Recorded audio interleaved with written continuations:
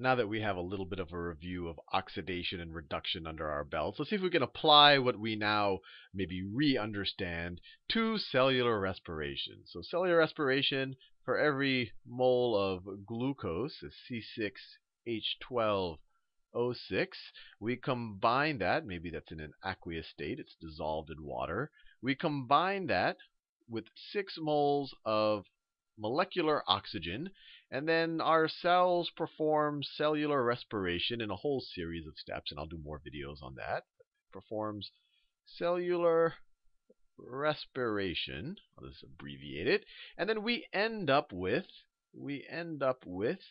6 moles of carbon dioxide. We have to breathe this oxygen in order to perform cellular respiration, and then we have to breathe this carbon dioxide out because this is a byproduct of cellular respiration. 6 moles of carbon dioxide, 6 moles of water, and then the whole point of cellular respiration is plus some energy. Some energy is generated by this reaction, and our bodies store this energy. Well, some of it is just turns into heat, but the whole point of cellular respiration is to store it as 38 ATPs, which we've learned already is the energy currency of biological systems. And then our bodies, or biological systems in general, can use these ATPs to contract muscles or generate nerve impulses or grow cells or divide cells or whatever else that a biological system has to do. In the last video, we learned a little bit about oxidation and reduction, so let's apply those ideas here. Now, we saw in the last video that a chemist would say, let me write it this way. A chemist would say that oxidation means losing electrons, or being able to hog them, not being able to hog them, losing electrons, while a chemist will tell you that reduction is gaining electrons.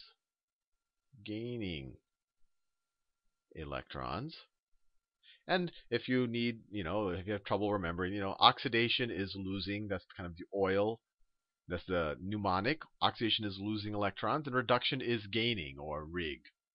So oil rig. This is what you learn in chemistry class. Now, a biologist or biochemist will say, oh, well, I like to define a little bit different. So let me write this. A biologist will say that oxidation is losing hydrogen atoms. And they'll say reduction is gaining hydrogen atoms. And we saw in the last video that this definition is actually hard when you're actually applying it to hydrogen, because it's not like a hydrogen atom can lose itself or gain itself. And the reason why we said that these two ideas are consistent is because if I'm talking about a carbon, and a carbon is losing a hydrogen, so, let's say I have some compound that looks like this, maybe it's connected to a bunch of other things someplace else, and then later on the carbon, let's say I have carbon that looks like that, and then I have an oxygen that's maybe bound to another oxygen. I'm doing it very kind of a hand-wavy explanation here, and maybe that oxygen is bonded to something else. If this is what I start off with, and then on the other side of this equation, I end up with something that looks like this, where the carbon is bonded to an oxygen, and maybe that other oxygen is bonded to this hydrogen. The biologist will say, oh, this carbon has been oxidized because it lost its hydrogen, right? The hydrogen went from here, I'm doing it in a different color, went from this carbon to this oxygen, and the biologist would also say that this oxygen has been reduced. It's been reduced because it gained hydrogens. But the reality, or maybe the chemist definition, which I like a little bit more, is over here, the carbon was, because carbon is more electronegative, right? We see carbon is much more electronegative than hydrogen, and oxygen is even more electronegative than carbon. When any of these guys bond with hydrogen, they're going to hog the electron. So here, carbon got to hog the electron. So here, carbon hogs electron. While here, carbon gets its electrons hogged by oxygen. So here, oxygen hogs hogs. So by losing the hydrogen, the carbon actually lost its opportunity to hog electrons. And since it ended up bonding with an oxygen, it actually not only can't hog hydrogen's electrons, but then it gets its electrons hogged by an even more electronegative atom. So that's why these two definitions are consistent. Same thing with the oxygen. Here, it's bonding with another oxygen, not hogging anything. But when it gains the hydrogen, it's able to hog hydrogen's electrons because it's so much more electronegative, or you could say that it's gaining electrons. So that's why these two definitions are somewhat consistent, although sometimes they fall apart if we're not dealing with hydrogens. The chemistry definition applies more consistently to everything, but sometimes the biologist definition is easier to kind of glance at, or you'll actually see it written in textbooks. So let's go back to cellular respiration and try to figure out what's being oxidized and reduced. So if we look over here, well, we have our glucose, and actually I copied and pasted from Wikipedia a glucose molecule, and actually there's one error in here. Maybe I should edit it on Wikipedia. There should be another hydrogen bonded to that carbon right there. But as you see, all of the hydrogens, they're either bonded to a oxygen or a carbon over here, right? On the left-hand side, they're either bonded to an oxygen or a carbon. If we were to write its oxidation state, in every case, it's bonded to something that's more electronegative, so it's going to be giving up its electrons, so it'll have a +1 oxidation state. And oxygen, in every case, is either bonded to a carbon or a hydrogen. And so oxygen, if it's bonded to a carbon or a hydrogen, is going to hog an electron from either one of those guys. So in every situation on glucose, oxygen has a 2- or a -2 oxidation state. And carbon, since this whole thing is neutral, one would think that carbon would have a neutral oxidation state. And if you go through this, you'll actually find that most of these carbons do have neutral oxidation states. Let me circle a few. So for example, this carbon right here, it's hogging an electron from this hydrogen, but then it gets an electron hogged by this oxygen. And then, of course, it does nothing with the carbon, so that's neutral. This is neutral for the same reason. This is neutral for the same reason. This one is also neutral for the same reason. It's bonded with two carbons. It has an electron hogged by oxygen, but then it hogs an electron from hydrogen, so it's neutral. So 4 of these carbons are neutral. This carbon right here has 2 electrons hogged by oxygens, and then it gets to take one back from the hydrogen. So it has a +1 oxidation state. And then this one's the opposite. It has 2 hydrogens that it hogs from, then it has to give one away to the oxygen. So this has a -1. And so these two cancel out. So on average, you can say that the carbons in glucose have a neutral oxidation state. And I'm dealing with the chemist definition, and I'm going to show you that they're essentially equivalent. Here, all of the oxygens have no oxidation state because they're just bonded. Let me do it in a better color. No oxidation state, or neutral oxidation state, because they're double bonded with oxygen. No one's hogging from anyone. They're obviously equally electronegative. If we look at the products, carbon dioxide looks like this. So in either of these cases, this oxygen is hogging 2 electrons from this carbon. So it has a -2 oxidation state. This oxygen is hogging 2 electrons from carbon, so it has a -2 oxidation state. And this carbon is getting all of its valence electrons, all 4 hogged by the oxygens, so it has a +4 oxidation state. It's lost 4 electrons, you can imagine, because it's getting hogged. So that's carbon, so we could write this as 4+ for the carbon, and then each oxygen has a 2-, and we can do the math later on to figure out what the total is.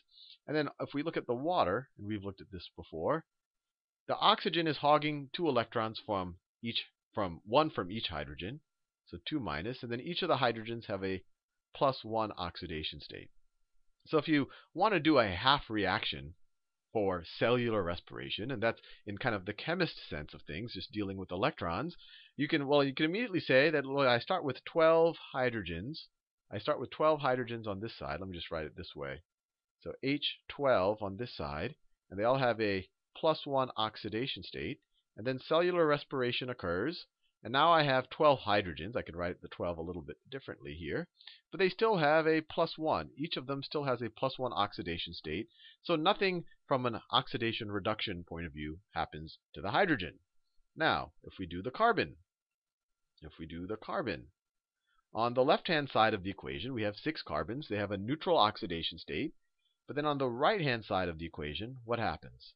I now have 6 carbons, written a little bit differently, but I have 6 carbons, and they each have a +4 oxidation state, which means that they have lost 4 electrons, or their hypothetical charge by losing those 4 electrons has gone up by 4 because they're losing negatively charged atoms, or actually negatively charged electrons.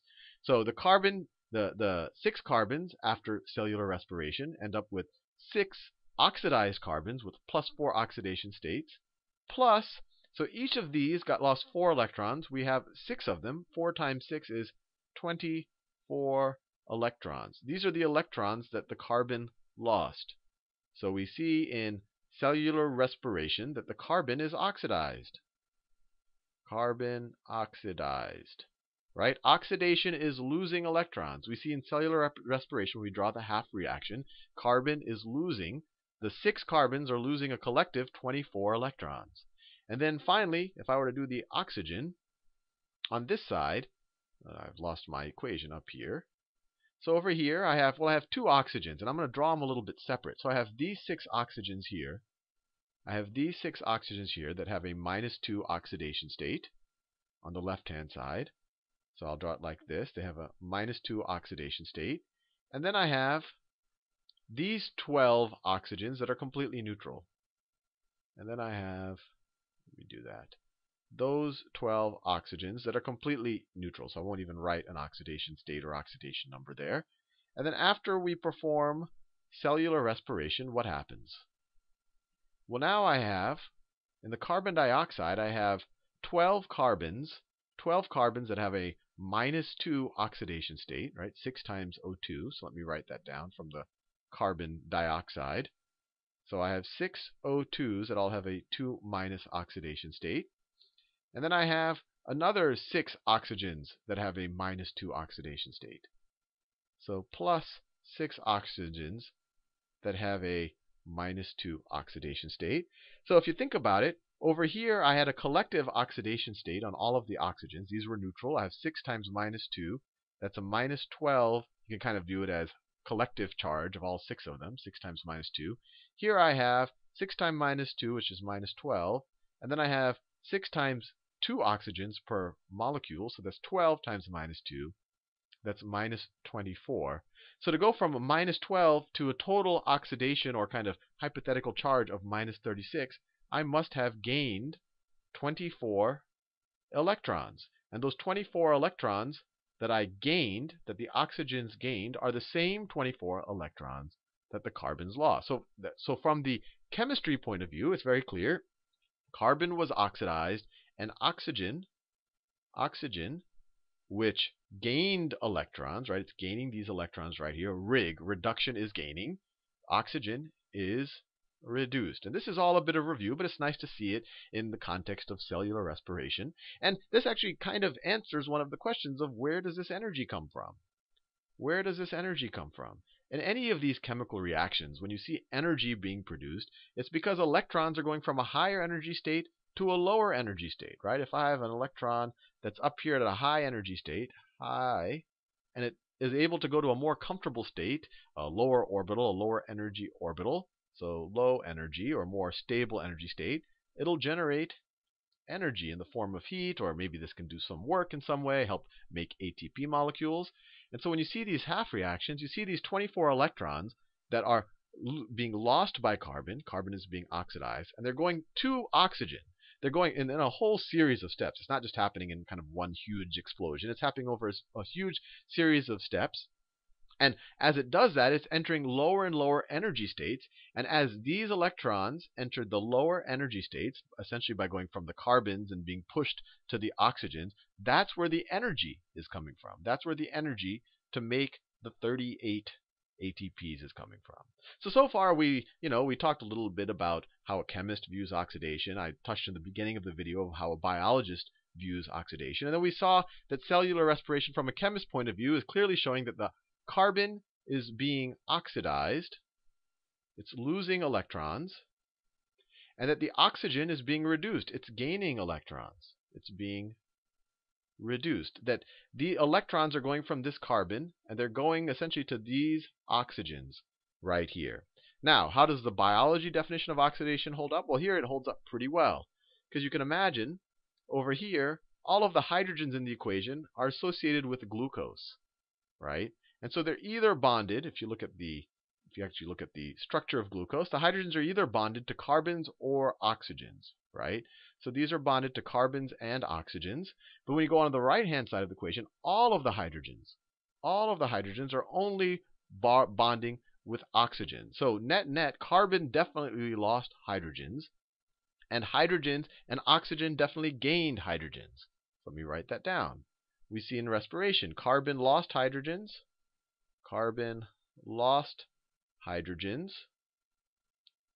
and oxygen gained hydrogens.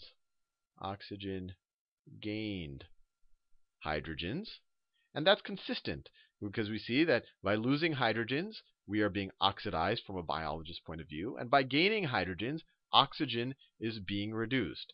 And just so you can kind of make sense of this when you see this when I start drawing out the mechanisms, which I will hopefully not make too hairy, this process of transferring these hydrogens is facilitated by molecules like NAD plus and FAD. And we'll see that. But it's really, if we just want to reconcile the two notions, as the hydrogens are being transferred from one electronegative atom to another electronegative atom, what's really being transferred is the opportunity to hog electrons. If carbon has a hydrogen, it gets to hog the electrons. But then if that hydrogen goes from the carbon and the whole atom, not just the nucleus, the whole atom goes to the oxygen, now the oxygen has gained that electron that it can hog, and carbon has lost the electron. So carbon has been oxidized, and oxygen has been reduced. And I've mentioned this in previous videos, but probably the most confusing thing about oxidation is that you always want to say, that must have something to do with oxygen, and it does. The word really comes from what would oxygen do to something. So oxygen, when it bonds with things, it takes away their electrons. Or in a reaction, it'll often take away the hydrogens. It took away the hydrogens from the carbon in this situation. So that's where the term oxidation comes from. But you don't have to have oxygen anywhere in your reaction for oxidation or reduction to occur. Anyway, hopefully you found that reasonably useful. This was actually a huge pain point for me when, I got comfortable with the chemistry definition of oxidation and reduction, and then all of a sudden you open up your biology book and they start talking about losing and gaining hydrogens as opposed to electrons, and it took me a while to really reconcile these two notions.